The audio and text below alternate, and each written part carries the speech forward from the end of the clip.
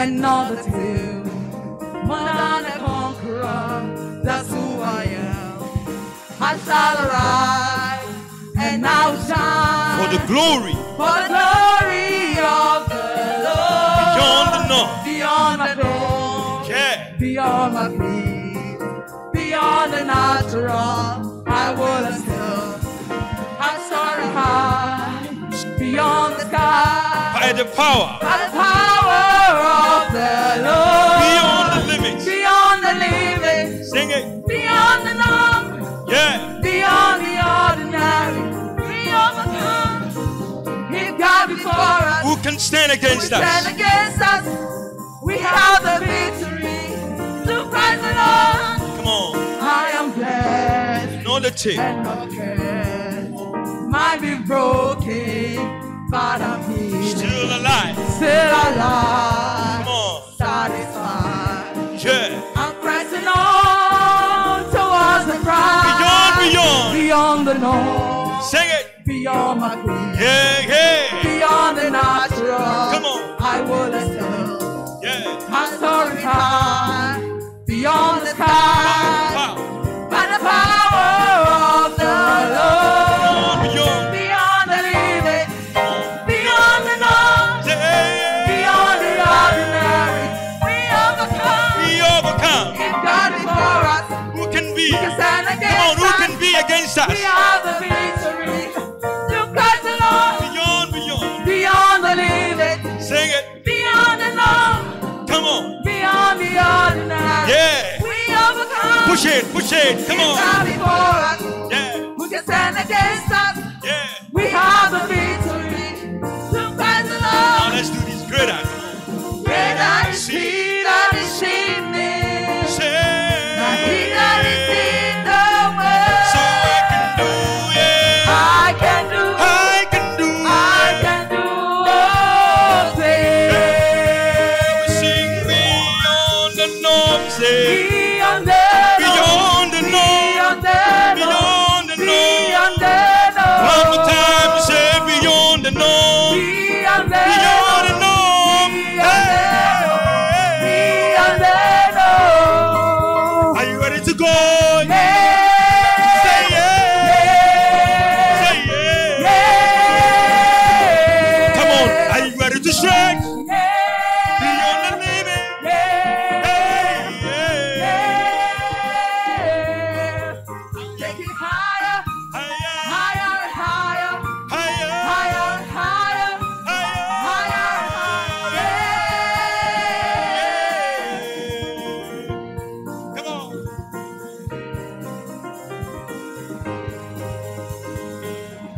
Beyond the norm, Beyond the norm. beyond the norm, Yeah, beyond the norm we say. beyond the norm, Beyond the norm. Beyond the norm. beyond the norm. Yeah, we take it higher. Yeah. Say yeah. Yeah. Say yeah. Say yeah.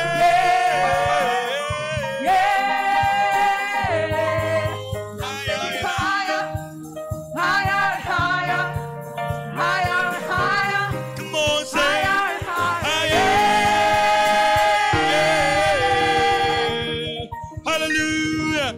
Today, I'm starting a series. I trust that it's going to be a 3-part series, and it's going to be talking about men on divine assignment.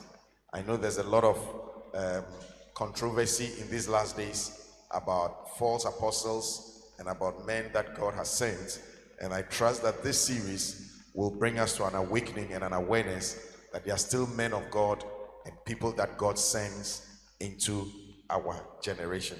And so let's all be pay heed and learn and be able to discern when God is doing something in our lives and God has sent somebody in our lives to help us. Amen. Turn your Bible with me to the book of John chapter 1. I'm reading verse 6. John chapter 1 verse number 6.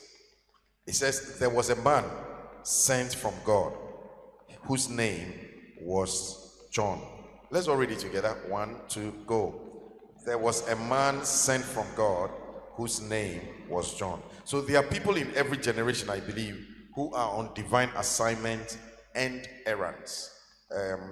We are talking about a person who has been separated unto God and lives for God. This series will help you identify and link up with men of God for access into a glorious future. I trust that God is sending people to help you, and you must not miss your visitation in Jesus' name. Amen.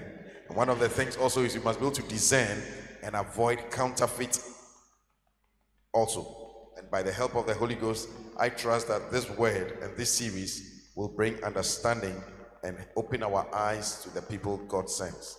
In John chapter 1, reading from verse 10, we see a very interesting narration.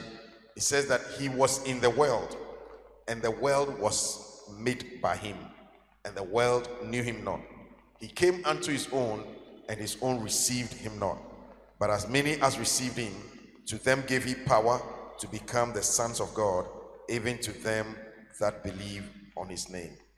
So you can see how a generation missed the greatest visitation of their lives because they couldn't discern that God had sent somebody to help them.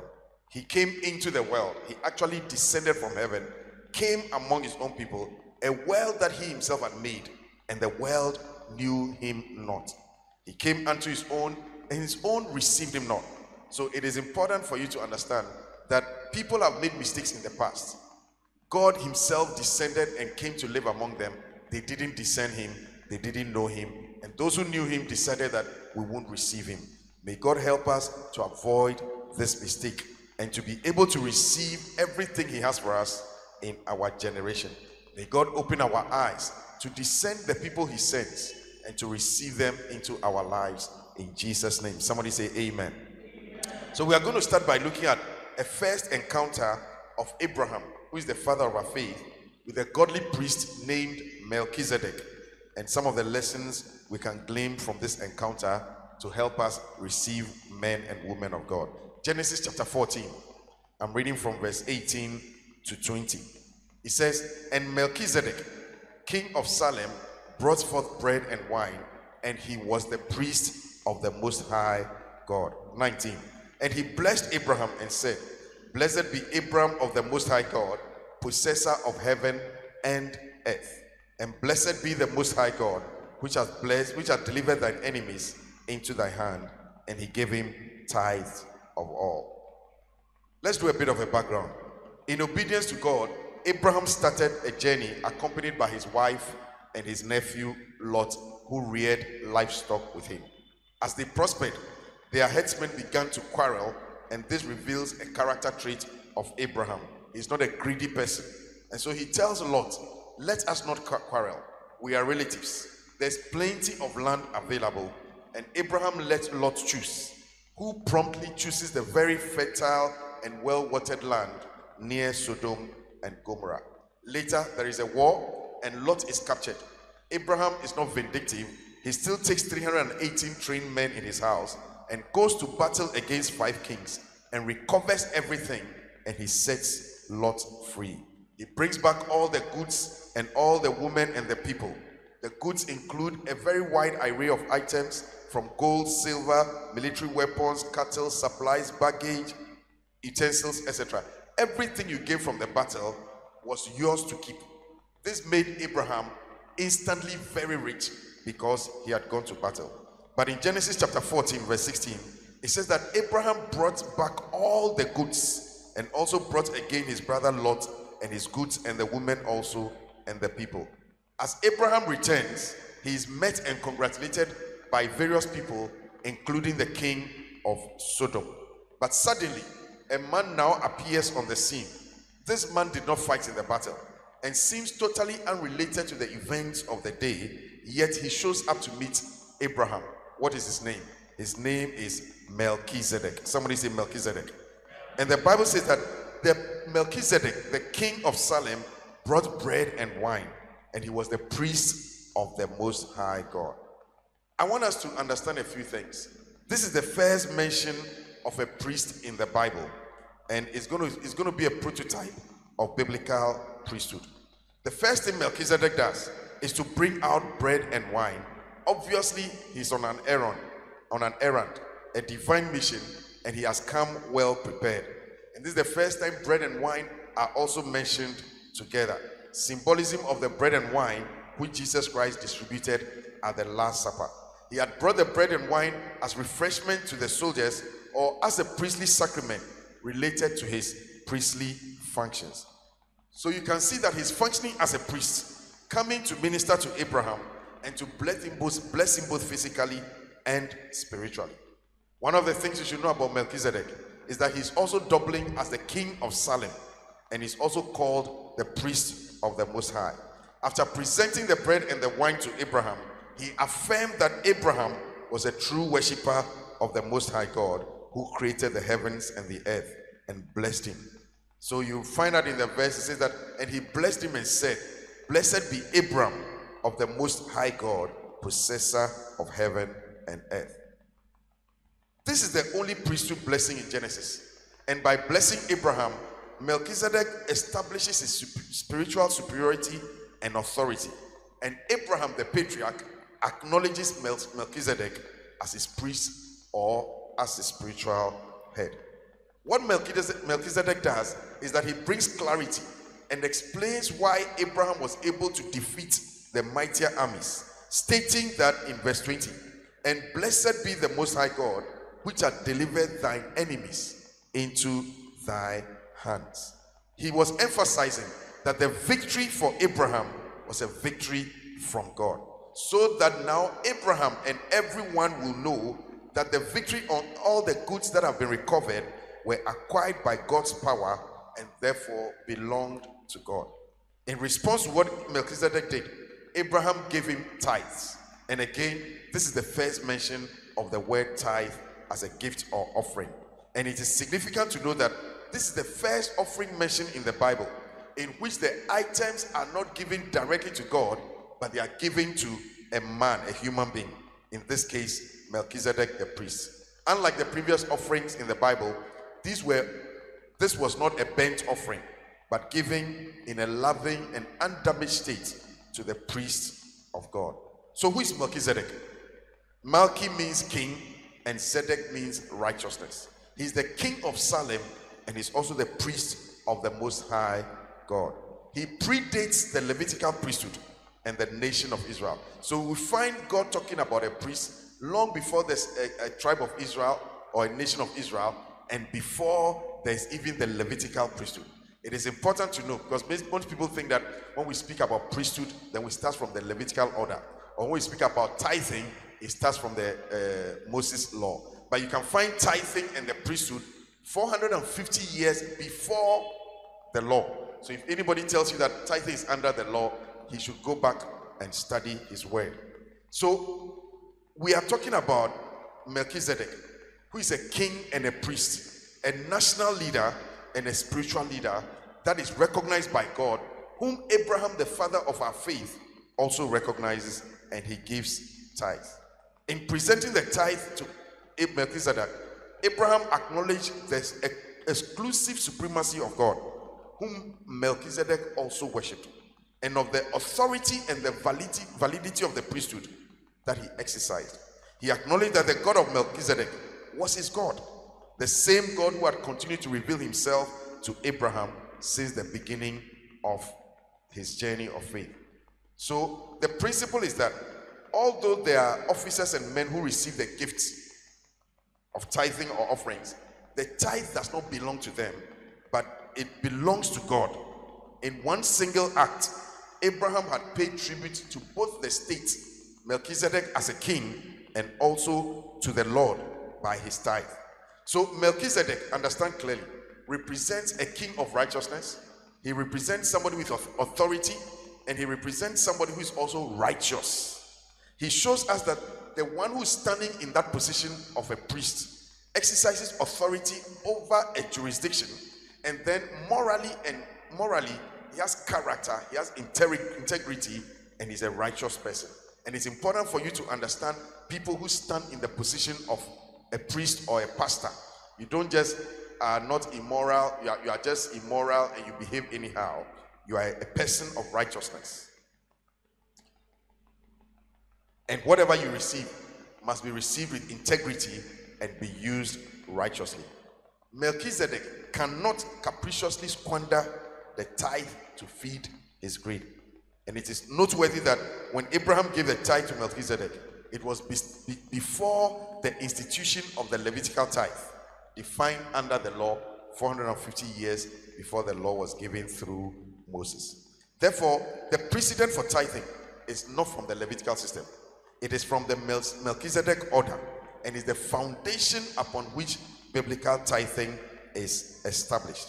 It is far superior to the Levitical order and to the Aaronic order, which was later established under the law. Tithing at this place is an act of honor given willingly in acknowledgement of a superior authority by Abraham, who is the father of our faith. So, against this background of Genesis chapter 14 from verse 18 to 20, we are going to make some foundational deductions that a man of God or somebody on divine assignment is an authority figure and can be identified by the following things. Number one, he's a priest of God with authority and integrity. He's not a novice. He's not somebody who has just appeared on the scene calling himself a man of God. This is somebody who was a king, well known. He was a priest long before Abraham even appeared. He's there, established. The Bible talks about people not being novices. Not anybody who has just started a church calls himself a man of God. It's not a title. And we'll speak about that. His identity as a priest is not in question, and he's known for his righteousness and integrity. Number two, his first and foremost duty is to represent God and to point all men to God and to his word. So you find out that Melchizedek talks about God and shows Abraham what he should do and what God is doing for him. He talks about God to Abraham. He never talks about himself. He's not establishing himself as who he is.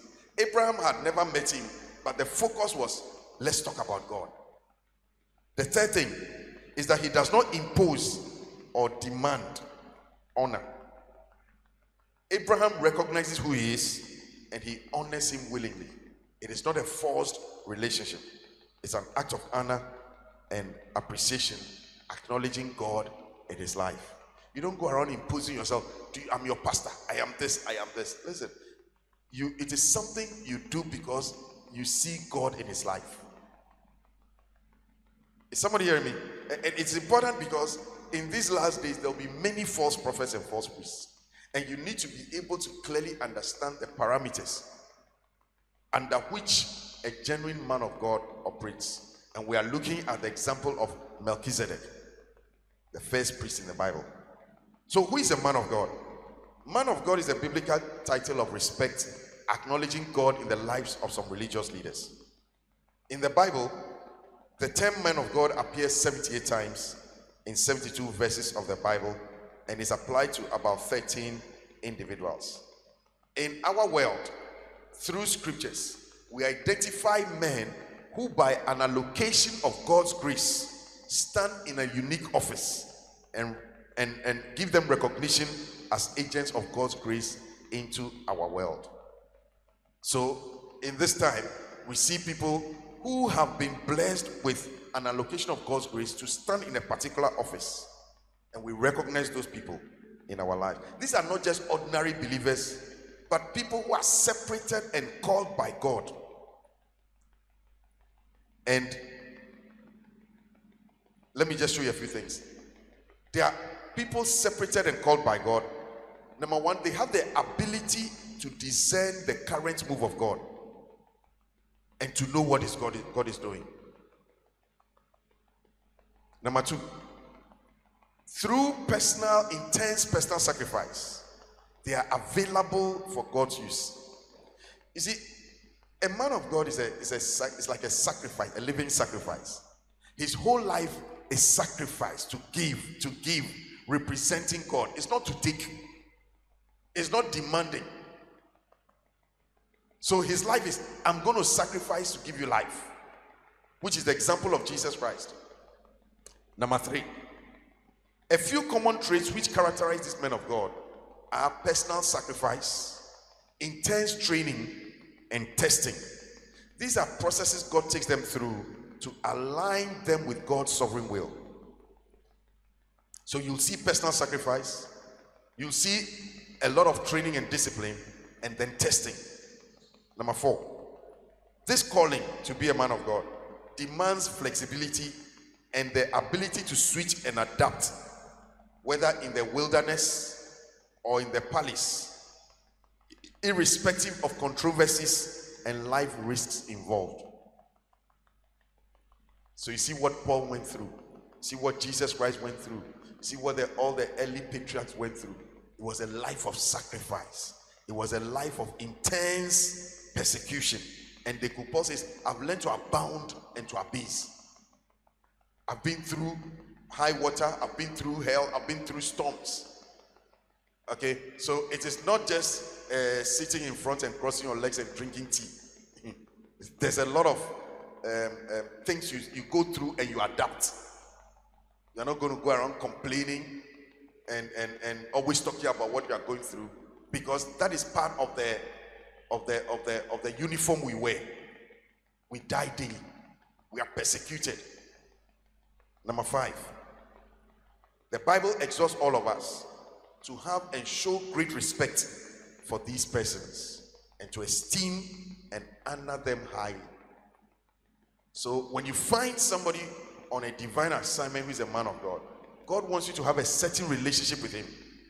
And it is interesting that I've read from John chapter 1. He says that he was in the world and the world knew him not. Because the world's idea of a man of God is quite different from the biblical standard. Is somebody hearing me? Okay. So today, we are stirring up the wells in the spirit realm, that there shall be a quickening and an outpour of life as we encounter the men of God in our lives. In Jesus' name, amen. So let's look at a few examples of men of God in the Bible. The scripture talks about Moses, Samuel, David, Elijah, Elisha, Paul, Timothy, etc. And let me just give you a few scripture verses. Deuteronomy chapter 33, verse 1. It talks about Moses. Now this is the blessing with which Moses, the man of God. So you can see the title, the man of God. Somebody say man of God. Okay, it says he blessed the sons of Israel before his death.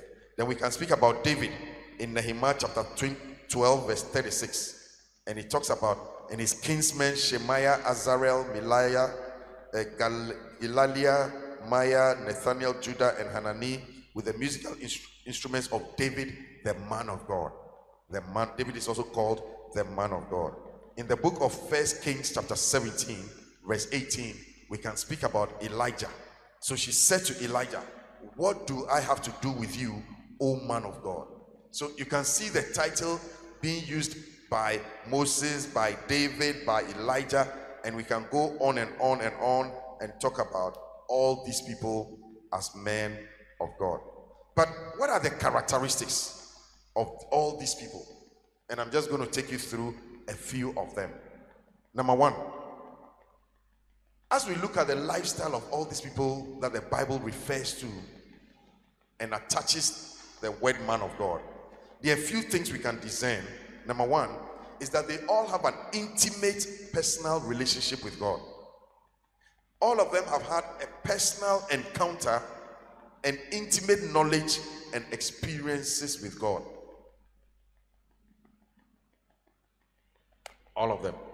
Some way, somehow, God reveals himself to them personally. He gives them a personal experience, and they come to know him in an intimate way.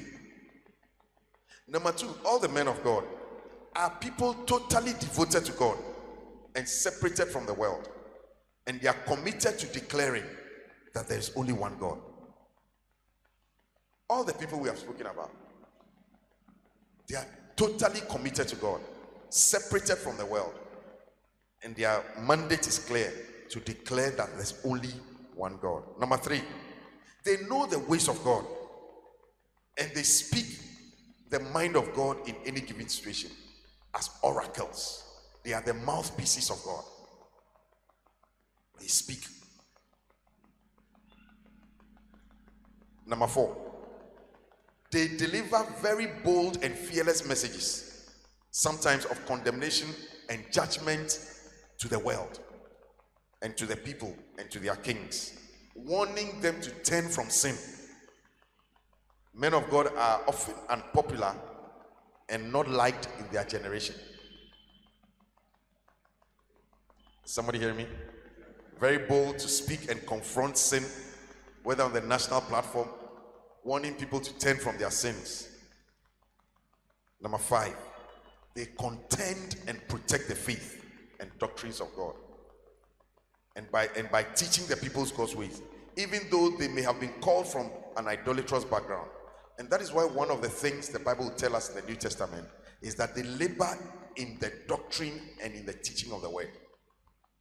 Because when people are confused about subjects like lesbianism and about things, their stand is right. They won't look, they are custodians of God's word.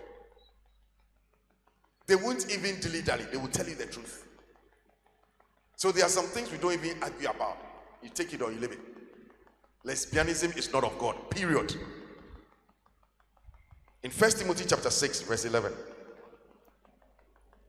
it says, "But as for you, O man of God, flee these things.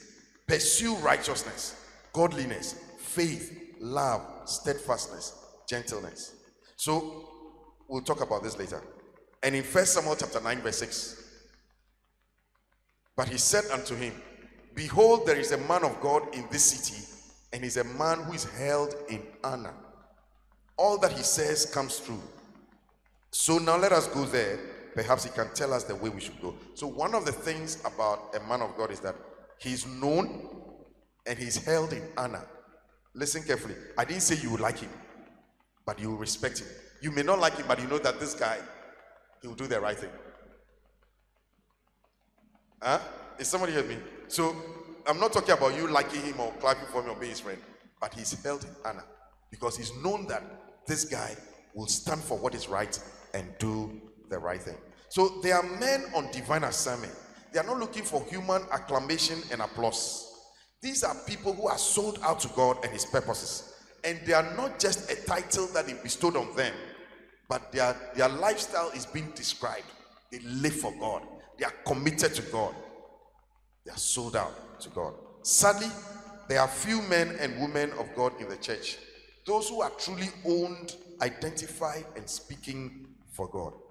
In general, the church is often full of immature people and typically reflect the world more than God.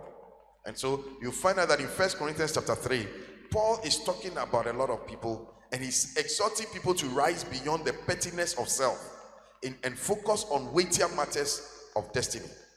And he says that in fact, you are still carnal and you are still not ready for the move of God because you are still influenced by the flesh. You still have jealousy, you still have dissensions, you behave like people who are not born again, and he calls them worldly people. So even though they are in church, they are very worldly and unregenerate.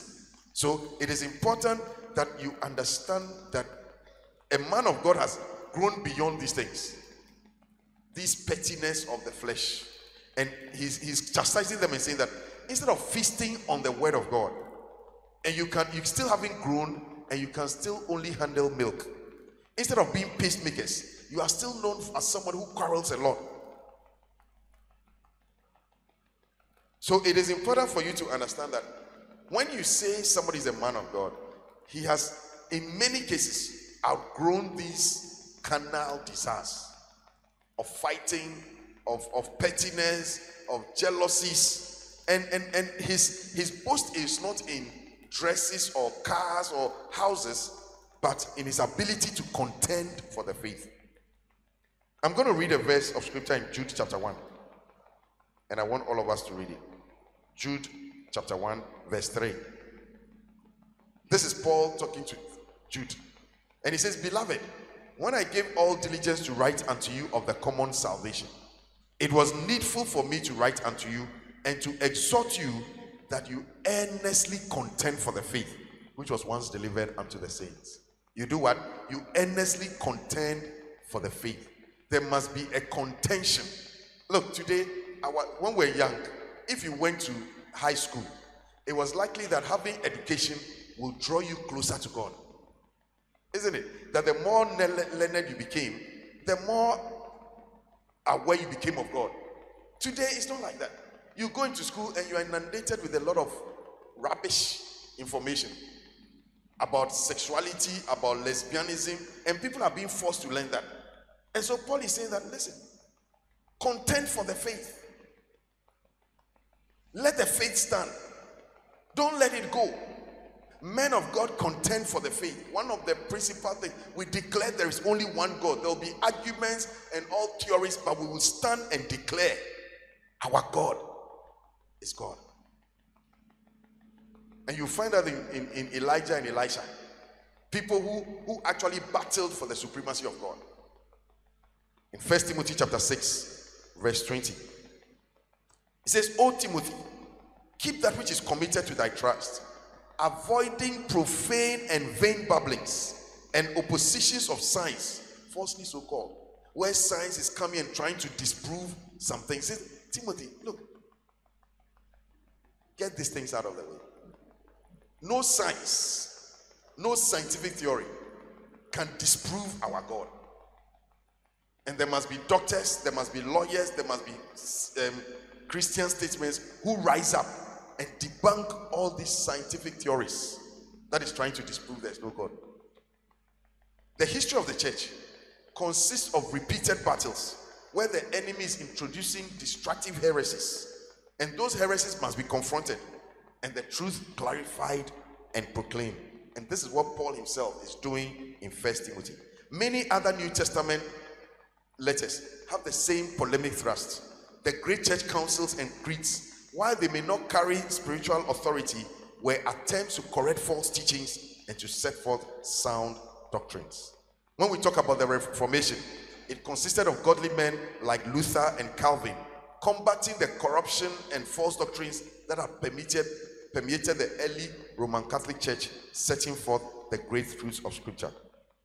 We must tear down arguments and every arrogant obstacle that is raised against the knowledge of God, and take into captivity every thought and bring it to the obedience of Christ. Is somebody hearing me? So, what am I showing you?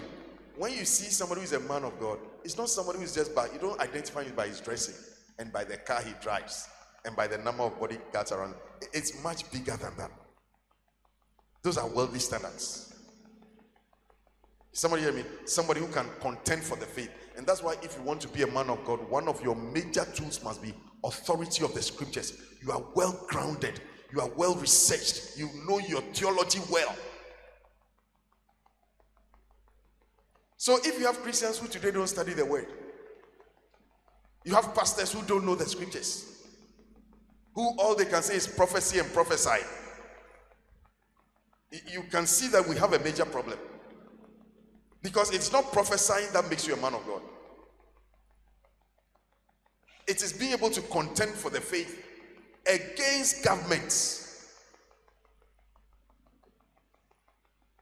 So let's read 1 Timothy chapter 6 from verse 11 to 14 and look at a few things about the characteristics of men of God.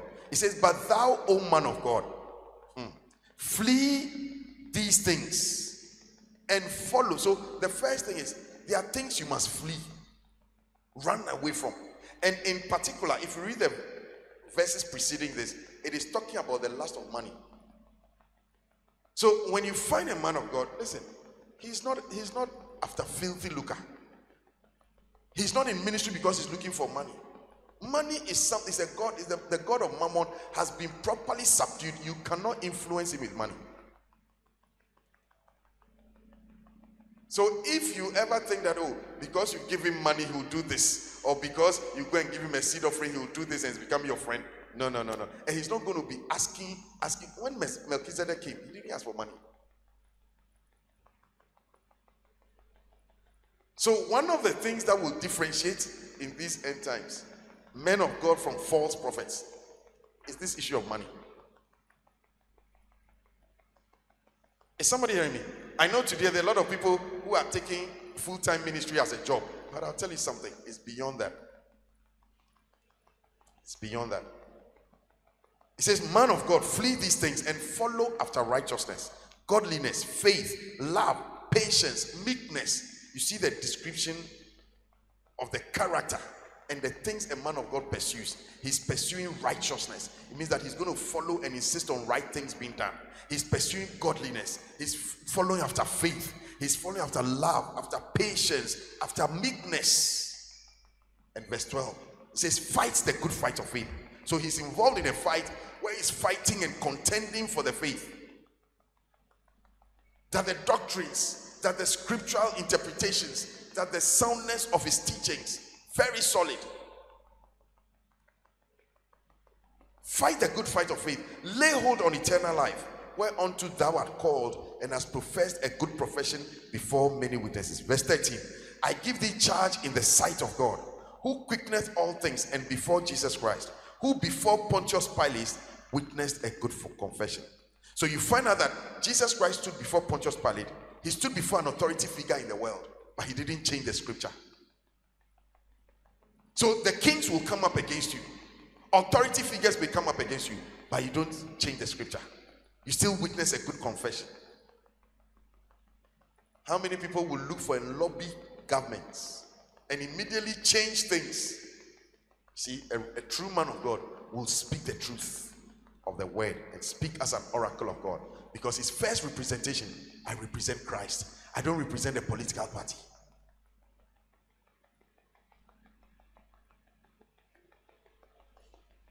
So Paul is giving 4 commands to Timothy, the man of God, with a motivation to fulfill this. And so let's look at some of the things. Number 1, a man of God will flee sin, and especially the love of money. Men and women of God are known by what they flee, what they move away from, and what they pursue. Number 2, the man of God will pursue godly character. Instead, pursue righteousness. Cell leaders, department leaders, pursue godliness. Grow up to become men of God. Pursue faithfulness. Pursue love. Pursue endurance. Pursue gentleness and meekness. Not only is the man of God known by what he flees, but by what he pursues. And this implies that godly character doesn't appear overnight. It's not a gift. So there's a difference between the charismatic gift and the character. Because the gift can be demonic, but the character reflects God. Is somebody here with me? Is somebody here with me tonight? Okay. So number 3, fight the good fight of faith. Grow in doctrine. There's always a pain or agony that comes with fighting. However, this fight is good. Get yourselves immersed in the study of the word, in prayer, in all night, in fastings, fighting. You want to be a man of God? You want to be somebody totally sold out, representing God? You've got to learn how to give yourself. Fight your flesh. Fight the world. Fight the demonic forces. And put yourself into a study of the word. Without this fight, the souls of men will be lost. So, every time the devil wants to gain victory, he plants lies. He attacks the doctrines of scripture. And he does this because he realized that if he can fight the truth, if he can twist it, it will lead to loss or destruction. So one of the major tools of a man of God is to be established in the truth and stand for the truth and speak the truth. Why are so many people confused about offerings and tithing and all those things? Because the devil has planted lies. Why do people now feel that, oh, now serving God is a waste of time? Because there's a lie. And somebody's propagating those lies. But the man of God will still teach the truth against the popular grain of society. He will still be teaching the doctrines of truth. May God give us men who will teach and labor in doctrine to keep us in truth and out of error. And so for this reason, Timothy should guard and fight for the truth, even as Paul did. Okay? It is impossible to be a true soldier of Jesus Christ and not be a fighter of truth. Once you're a soldier of Jesus Christ, you are going to have to fight. And you are going to be fighting a lot of things, including falsehood, including lies, including wrong doctrines. Okay? So when you are counseling or ministering to people, one must identify the lies that a person believes and use the truth of God's word to save the person. In 2 Corinthians chapter 10, it says, verse 4 and 5, the weapons of our warfare are not carnal, but they are mighty through God to the pulling down of strongholds. We tear down arguments and arrogant obstacles that has been raised against the knowledge of God. Though fighting is difficult and undesired, we must fight to the end, and at the end of it be able to say, I have fought a good fight, I've finished the race, I've kept the faith. Hello. So we have seen Paul just contrasting false teachers and doctrines and men of this world and people who are real men of God. And he says that the man of God flees from sin, the man of God pursues godly character, and the man of God contends for the faith. So as we grow as Christians and children in the house of God, judge and measure your progress by these things: what you are fleeing, what you are pursuing, and what you are contending for. Should I say it again? What you are fleeing, what you are pursuing, what you are contending for. I'm contending for the faith. I'm fleeing sin and I'm pursuing God. Somebody with me? We're not going into the world. We're not chasing after the world. We're not chasing after money. No. So against this background, you will now understand how you come to a church and you are going to meet somebody who may stand in the office of a man of God. Are you with him? Are you with me? Okay, so that you can, when you walk into a, not every building in these last days is a church. You know what the devil has realized? When they were serving idols, they had shrines. But they realized that with education, people have noticed that shrines are for demonic, evil people. So many of the people who are in the shrines have metamorphosized into churches and put up a building and call it a church. But the spirit is wrong. So not every building you enter into that is called a church is a church. Should I say it again? Sometime back, if you saw a juju man, he had painted one eye white. He wasn't well dressed. He lived in a bush and had a shrine. So everybody could say, this is demonic. Today they are not like that though. The Bible says that they have become like wolves in sheep's clothing. So they have learned to change their outward to make it look like they are not wolves, but they are wolves. And you'll find out that this thing I've talked about what you flee, they haven't fled it. This thing I've talked about what you pursue, that's not what they are pursuing. This third thing I've talked about contending for the faith, their doctrine is bad.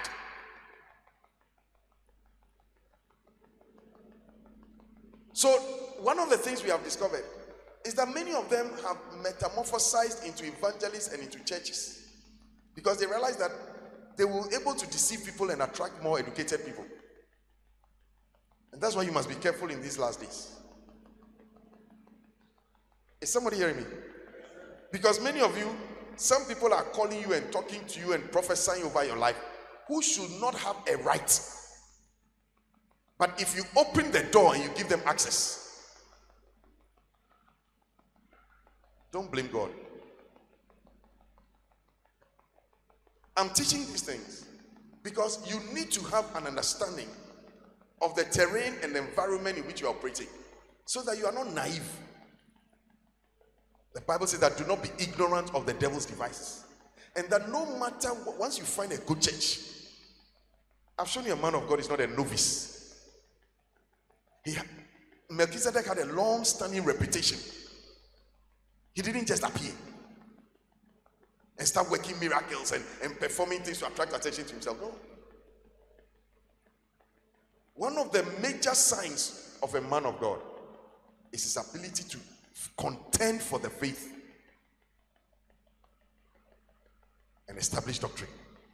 And so you'll find in 1 Timothy where Paul exhorts people and says that those who labor, we admonish you that those who labor in doctrine and in the word, honor them.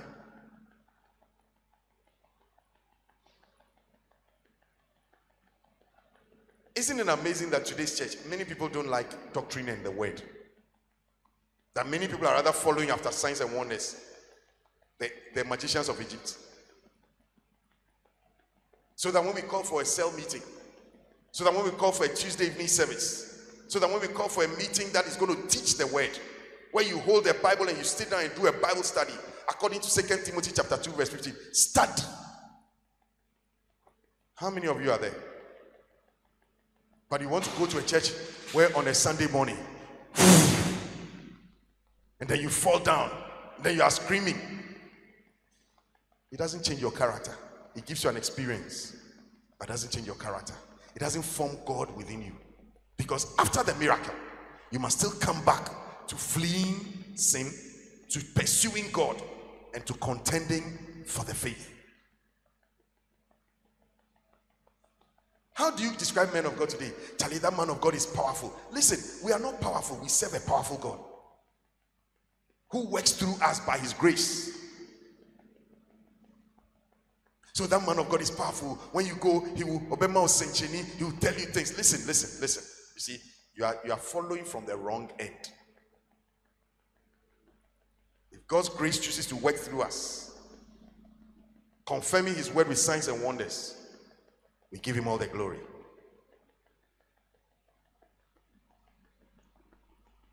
A church is not about activities and conferences, bringing in people just to attract people and to grow. Listen, the focus must be on the word.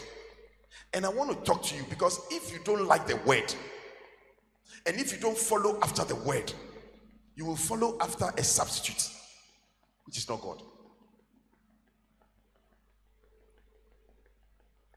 Can you understand what I'm saying to you? So when I start talking about men on divine assignment, I believe that by God's design, it is to deliver us. Is somebody with me? So you walk into a church, you look at the person who is standing as the pastor. What is he fleeing? What is he pursuing? Is he contending for the faith?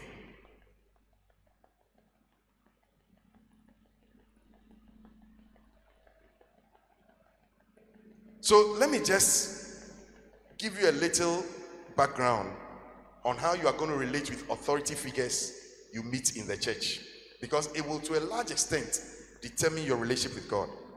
God has chosen and prepared some people to look after his church. It is God who by his sovereign will chooses and sets these people in the church, in his church. And now that you are a member of a local church, it is important you learn how to relate with these people so you can also develop your relationship with God. Israel as a nation, on many occasions, could not discern and accept the people God sent to them, and always treated them so badly, incurring God's pleasure on many occasions. Turn your Bible to Matthew chapter 23, verse 37. Matthew chapter 23, verse 37. 1, 2, go. Oh Jerusalem, Jerusalem, or oh powerhouse, powerhouse, oh Choco, Choco, oh Ghana, Ghana. Okay, let's go ahead. Thou that killest the prophets and stonest them which are sent unto thee. Stop there. So what was the lifestyle of that generation? They killed prophets. So when God sends somebody, they don't like the person, because the person is doing things that doesn't allow them to be comfortable. They don't want to flee sin. They don't want to pursue God. So they kill prophets. Number two, they stone them which are sent. What a generation. They come to church with stones. We are waiting to stone that guy. And then whatever. He says, how often would I have gathered thy children together, even as a hen gathereth her chickens under her wings to protect you, and you did not allow me. So God says, I sent you prophets, I sent you people to come and protect you, to gather you together so that you'll be protected, and you didn't allow me to do it. Will you reject what God sent into your life? Would you allow God to work into your life? You know, sometimes, and in this generation, unfortunately, a lot of people have to be corrected and rebuked for so many reasons. And sometimes the reaction is painful because you can see God wants to help you by rebuking you or by correcting you or by showing you the right thing. But they won't allow you. Why should a pastor talk to me that way? Why? And then immediately they leave. Can God work in your life? Can God talk to you today to change your habits and your ways? Can God ask you to be more serious and pursue after him and come for Bible study and read your Bible and fast and pray and fellowship and worship him? Or you are set in your mind, you are pursuing things of the world. So sometimes a little money in the hands of people, a little wealth, in spite of all their religious practices and feasts, the Israelites consistently miss God and his visitation. In our generation, we cannot afford to commit the same mistakes. It is very important for us to locate and receive the men of God he sends into our lives, so we can receive God and allow his power to work in our lives. There are some people, your parents may never correct you. There are some people, your political party may never correct you because you are popular. There are some people, nobody can correct you because of your position in society. But John the Baptist will speak to Herod and cost him his neck. Can you be corrected and asked to serve God more fervently? Can you be asked to improve your work? Can you be corrected in your dressing? Can you be corrected in your attitudes? Can you be talked to? And sometimes, unfortunately, the worst people to try to correct are pastors. Because it's like they've been immunized. They have a little of it, so they know more than anybody, so you can't correct them.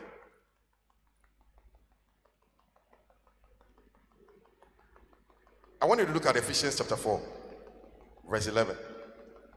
We are just about ending in the next 5 minutes. Like I said, this is just the background for you to be able to understand when I begin to build on it next week. So I'm setting the foundational principles that will give you understanding. Ephesians chapter 4, verses 11. It says, and he gave some apostles. Who is he talking about? Who is the one who is giving? God. So God himself looks at his people and he decides that you need this. So just like he gave his son Jesus Christ, just like he gave the Holy Ghost, then he also realized that no, I cannot leave you. I must give you some people amongst you on divine assignment to help you. So God in his wisdom has looked at us and says, and he gave some apostles and some prophets and some evangelists and some pastors and teachers. Why? So that the saints will be perfected. It means that we are not perfect, but God is bringing these people our way to come and help us become better people. So when God wants to work in your life, he will send human beings. Now this is the irony, and this is where the challenge starts. Because God is going to take an imperfect human being to correct another imperfect human being. And that's where the problem starts. Because the person who is telling you to do the right thing himself has problems. But you don't realize that it is God who's working. Can you see? Because God is going to take another human being like you, who must also be saved, who also needs the grace of the Lord to perfect another human being. But isn't it the same everywhere? A teacher is teaching you to become better. A doctor, another human being, is working on another human being. So everywhere God works on with human beings to work on other human beings to improve life. But when it comes to ministry and it comes to work, because there's a demonic element, demons fight it. And even the pastor is not righteous. Even the pastors are thieves. Even the pastors are like this. I know we are not perfect. But God still gives us to you on a divine assignment to perfect the saints for the work of the ministry and for the edifying of the body of Christ. So if you want to be able to allow God to work in your life, you've got to learn how to relate with human beings, but see them differently. Because a Melchizedek has come, but Abraham, the patriarch, the father of our faith, sees him and recognizes that this is God at work. And all over in the Bible, where God opens people's eyes to begin to see that even though these are ordinary human beings, there's a grace allocated over their lives that allows them to stand in a certain office representing God as his mouthpiece to the world. Lives begin to change because God can work.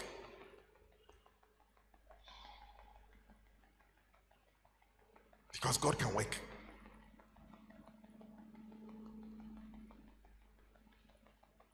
Jeremiah chapter 3 verse 15. Just about ending. Jeremiah chapter 3 verse 15. Let's all read it together. 1, 2, go. And I will give you pastors according to mine heart. What will be their main preoccupation? They shall feed you with what? Knowledge and understanding. They shall do what? Feed you. They shall do what? Feed you. So you find again the contending for doctrine and the word. So when God sends somebody in your way, the major thing he's come to do is to feed you.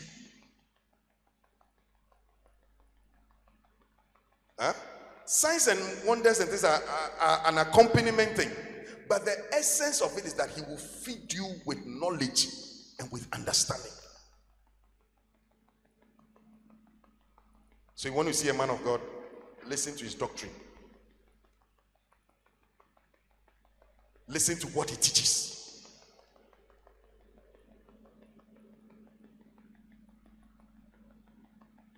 Knowledge, doctrine, understanding.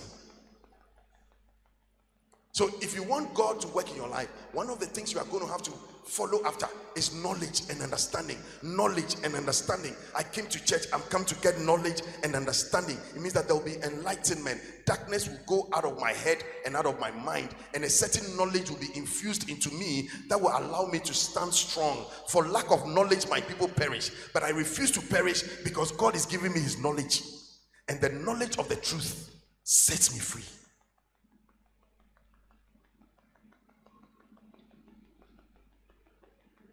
If you have an idea what it takes to get into the throne room of grace, and without any Bible school teaching, to be able to receive from God and to be able to stand and say that this is God's word, sometimes it's frightening.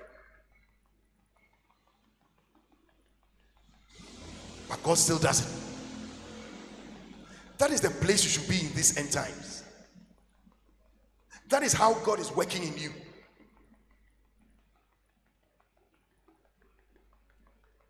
And a man who's pursuing godliness, and a man who's pursuing faith, a man who's pursuing meekness and love, not arrogance and boasting and show of cars and houses and where I've traveled and who I've met. No. Those things come because of the calling. God will put us in corridors of power, but that is not the mainstay of our ministry. What we flee, what we pursue, and what we contend for.